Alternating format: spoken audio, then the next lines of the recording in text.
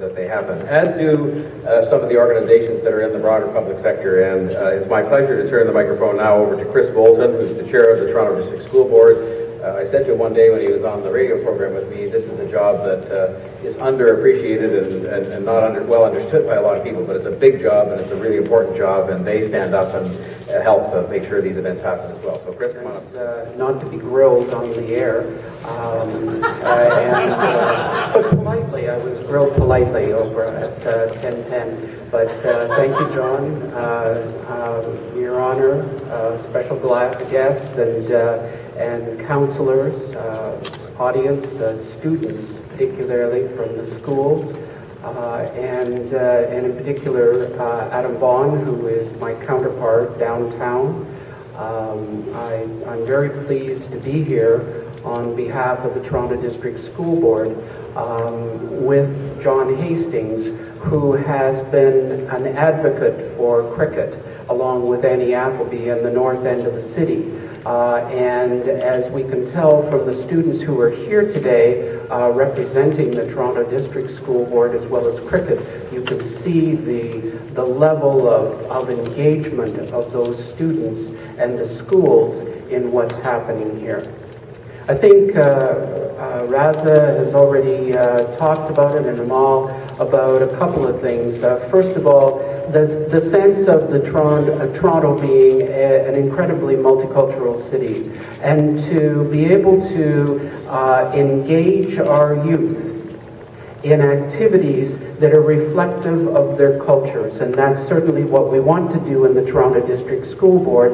And over the last 2 years, actually, the mayor, the councillors, the trustees from the Toronto District School Board, and the chair from the Toronto Catholic School Board have been working on developing a better relationship of how we all work together, whether it be under nutrition or whether it's under the pools that you may have heard, the pools agreement that you may have heard, or this kind of activity to be able to mutually support what's good for our communities and what's good for the city, and particularly what's good for the coming generation, our youth. I think the other thing too about this, and Raza spoke about it, was this the concept of the spirit of cricket. And when I talked to Annie Appleby, who's the superintendent for the north end of the city, we talk about the engagement and the kind of spirit that is involved in playing cricket, the sense of mutual understanding that's important in order to make that game work. I think that's very important as we try to develop a sense of belonging and engagement in our schools.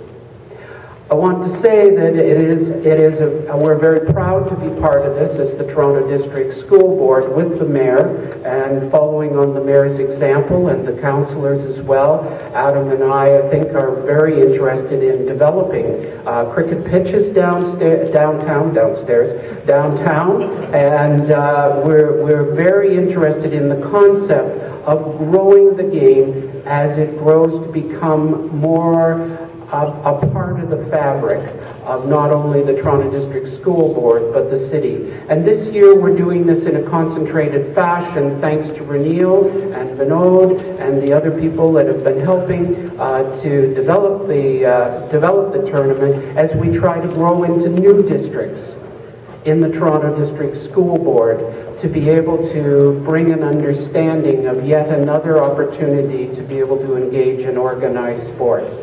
So, on behalf of myself as the chair of the Toronto District School Board, I'd first of all like to thank the sponsor, and I say this advisedly, a sponsor of the tournament, and that's CIBC, as well as the other sponsors. I'd like to also particularly thank the Sun for their support in this. It's very important to us all that the message gets out, and look forward to a great tournament leading up to the trophy tournament in June. Thank you. Job in our community, and I'd like to ask her to come forward, because again they've been very supportive of this venture, and to say a few words. Dan, thank you.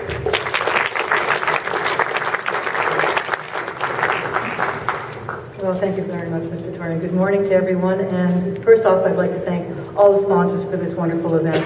I have to say that the involvement of Toronto Catholic came at the 11th hour, 59 minutes. Quick email and a very quick meeting brought us to the table. And I have to say I'm very pleased on behalf of our board to be part of this wonderful event. I'm new to cricket. I mean, I've seen it on television, but as far as Mr. Torrey said, understanding the game, as I just learned about golf, I think I'm going to learn about cricket myself too, because it does look very good and interesting. And you get to wear white during the summer. They prepared a speech, and I'm not good at the speeches. One of the items that I just wanted to touch on is that we are encouraging cricket involvement with our children who might not otherwise be engaged in the sport, and to showcase the talents of the young people who are already enthusiastic about it in our schools. And I'm really proud to be able to acknowledge the students from Blessed Cardinal Newman, because until we got the call and became involved, who knew? Who knew that we were already doing it in our schools? So it's a sense of pride that I have them here today. We have a newly approved multi-year strategic plan which focuses on student achievement and well-being. And we take seriously the role in promoting healthy and active living starting from an early age. And this includes supporting the growth of athletics in our school. So this is a perfect fit and a perfect match. And I'm looking forward to a long relationship. And because we are supporting at least a quarter of the students in this city, and in partnership with the Toronto Public Board, that's a lot of people that we want out there. And I'm hoping that the trustees of our board will work closely together with the city councillors in their respective wards to see how we can partner with the board and the city in improving the pitches. I'm not sure what we have available, but I'm going to extend that invitation that we work together on that. And again, thank you to all the sponsors. Thank you very much from CIMA and the organizers for inviting Toronto Catholic to the table, and I look forward to a long relationship. And best of luck and good luck and great sportsmanship to all the students involved, and I hope this is going to grow from here. Thank you very much. For you. I wrote suitcases full of speeches that Premier Davis, for example, never delivered. Some of the young people won't even know who Premier Davis was, and his answer always to me was, well, I got all the points across that were in the written speech, so you could always give that answer to those who prepared those remarks. But yours were terrific, and thank you very much. Could I now, and Chief Blair, he doesn't get to speak, but I get to say he's doing a fabulous job, and I'm delighted he's here today. Presenting helping to present some of these trophies, but I do want to just begin the process of recognition of those in the room who have achieved excellence by first asking if the girls cricket team from West Humber Collegiate would please stand up and so we can recognize them.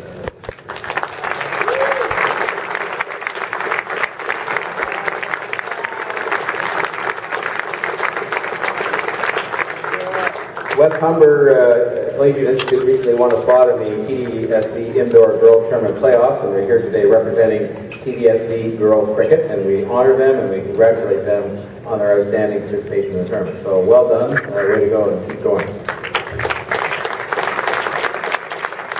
And we look forward to seeing them and the other girls teams, and it's great to see the number of young women who are participating in this, competing for the new CIBC trophy in the 2012 CIMA Mayor's School Cricket Tournament. May I now ask Chris Bolton and Ann Andrachuk and Amal Renayaki and Raza Hassan to join me to come up for the